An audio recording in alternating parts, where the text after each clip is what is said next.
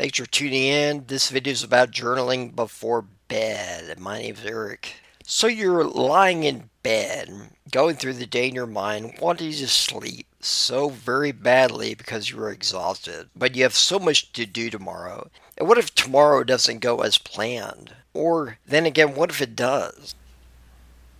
Make sure you subscribe to the channel right now and click the notification bell so you don't miss out.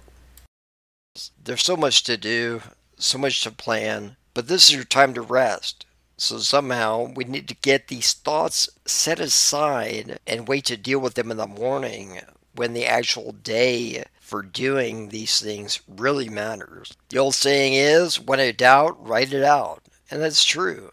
Write your plan the night before the next day actually happens. Write down your perfect day before the day actually begins. You can write down these thoughts at night or in the morning before the day actually begins. This technique has helped me personally when starting the day. Just writing down everything that's bothering me or everything I need to get done, anything I need to improve on, things I need to buy at the grocery store, and how I'm going to budget my money so I can pay the rent. We all have these worries, and right before bed is when they come loudest. We get real anxious during bedtime, and that hinders our sleep. Writing out all these issues on the paper before bed can work wonders on your sleep. When we think of multiple tasks we have to get done, most of us get anxious. A research study conducted recently suggests writing them down could help us get some sleep. According to a study at Baylor University, people who wrote down their to-do lists for the next day were able to sleep faster. Now, the study took 57 adults and split them into two groups.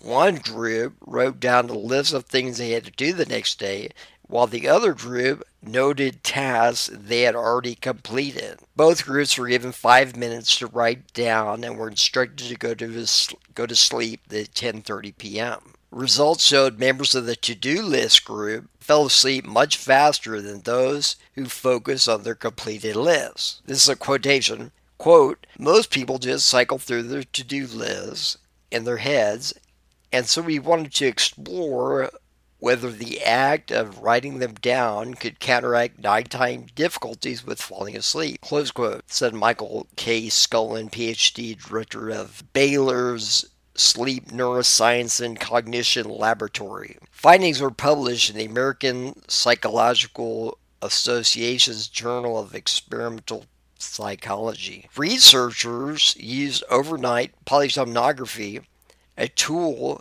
that is used to monitor brain activity during sleep. Scullin said a larger study into the role of to-do lists with sleep could help people with disorders like insomnia. Open quote. Measures of personality, anxiety, depression might moderate the effects of writing on falling asleep, and that could be explored in an investigation with a larger sample.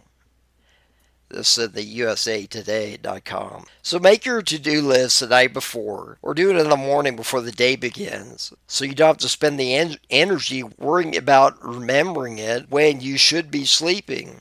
Check out the description below for some great journaling resources. Click in the description below for a great resource. Thanks for watching. Make sure you share the video with someone else who you think needs it. Like the video, subscribe to the channel, click the notification bell, and comment below. Share any questions you have about the video in the comments below. And get your free natural sleeping guide at howtosleepbetternaturally.com.